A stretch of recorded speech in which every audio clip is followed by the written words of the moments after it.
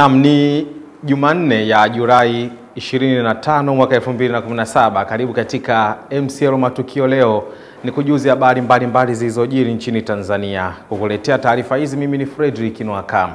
Na tuanzie mkoani Arusha ambapo mkuu wa mkoa wa Arusha Mrisho Gambo amemwagiza mkuu wa wilaya ya Arusha kuchunguza ubadhirifu wa mali na fedha uliofanyika kwenye mabanda ya maonyesho ya Nanenane. Pamoja na hayo, amesema maandalizi ya maonyesho ya Nanenane yataandaliwa na ofisi yake kupitia kwa katibu tawala na si TASO ambayo imebainika kushindwa kuandaa maonyesho hayo kwa ufanisi. Hizi ambao ulikuwa unafanywa na TASO kwa nchi nzima, na kumekuwa na malalamiko ya muda mrefu sana, hasa kwenye upande wa usimamizi wa mapato pamoja na matumizi ya maonyesho haya ya Nanenane, lakini pia kuhakikisha malengo ya Nanenane yawe ni shughuli ambayo kimsingi inawanufaisha wakulima, lakini pia na wale wa viwanda vidogo vidogo ambavyo shughuli zao zinategemeana na mazao au na shughuli za wakulima. Tunategemea baada ya hizo shughuli kuletwa katika serikali kuu, sasa ule udhaifu wote utashughulikiwa na mwisho wa siku maonyesho haya yatakuwa na tija kwa wakulima wetu, lakini pia na kwa Tanzania kwa ujumla.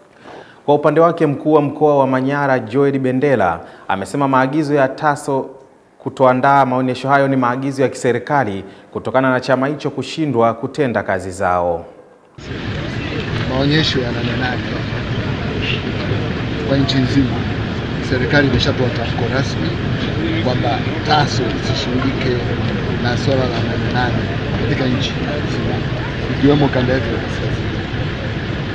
Na sisi tumepokea agizo la serikali kwa maana ya mikoa hii yote mitatu, Kilimanjaro, Arusha na Manyara. Ndio maana tumekuwa na vikao mfululizo vya kutekeleza agizo la serikali.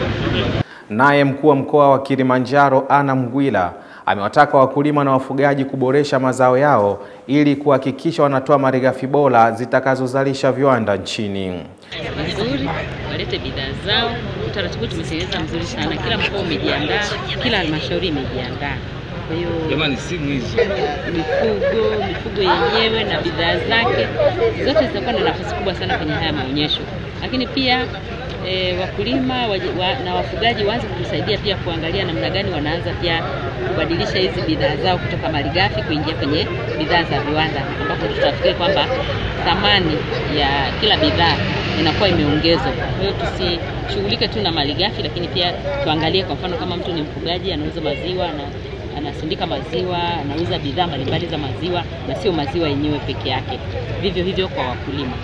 Na hiyo ni taarifa kutoka mkoani Arusha, na bila shaka wakulima katika kanda ya kaskazini watachangamkia fursa katika maonyesho ya Nanenane. Tuelekee mkoani Kigoma sasa ambapo mamlaka ya usimamizi wa bandari Tanzania TPA imetolea ufafanuzi wa sakata la madai ya fidia kwa wanaopisha ujenzi wa bandari kavu ya Katosho mkoani Kigoma kwamba fedha zao zipo na wahusika waende ili wakalipwe. Hayo yamesemwa na kaimu mkuu wa bandari mkoa wa Kigoma Morris Nchindiuza.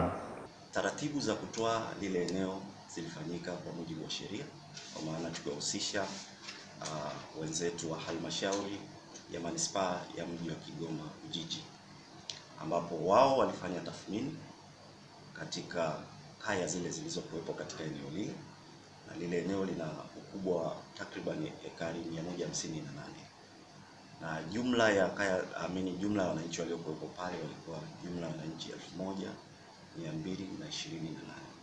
Hao wote walifanywa tathmini, na tathmini ile ilipitishwa na mwanasheria mkuu tarehe 17 mwezi wa 9 2014. Baada ya hapo, baadhi ya wananchi wachache walikwenda mahakamani kwenye mahakama kuu kanda ya Tabora wakipinga zaidi ya wananchi 500 kwamba fidia ile waliopewa ni ndogo. Lakini baadaye hukumu iliyotoka mamlaka ya bandari ilishinda, ndipo tukaingia kwenye zoezi la ubomoaji ambapo tulifanya kuanzia tarehe 24 mwezi Juni 2017 mpaka tarehe 28 mwezi Juni 2017.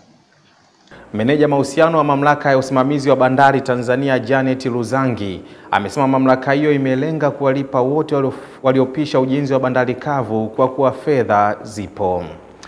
Namna hiyo ni taarifa kutoka mkoani Kigoma kuhusiana na wananchi watakaopisha upanuzi wa bandari kavu huko mkoani Kigoma. Na sasa tuangalie taarifa za kimichezo ambapo mbunge wa viti maalum mbunge wa viti maalum CCM mkoa wa Morogoro Mchungaji Getruda Rwakatare amewataka vijana wa wilaya hiyo kufuata nyayo za wanasoka Niko Njohore, Boniface Njohore na Renatus Njohore kupitia mashindano ya soka ya Rwakatare Cup yanayoshirikisha jumla ya timu 80.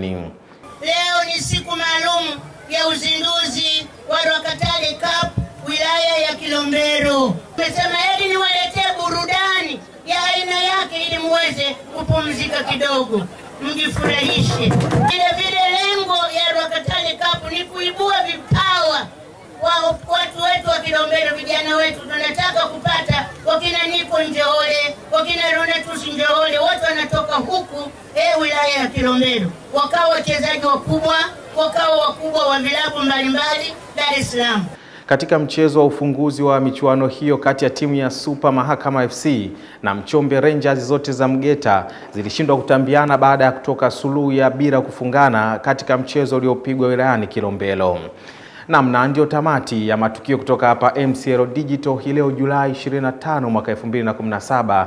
Ni kusii tu uendelee kufuatilia taarifa zetu kupitia mitandao ya kijamii, na vile vile usikose kupata nakala za magazeti ya Mwananchi, Mwanasport na The Citizen hiyo kesho. Lakini pia ili kuhabarika zaidi tembelea tovuti za magazeti hayo. Mimi ni Frederick Nwaka, ninakutakia siku njema.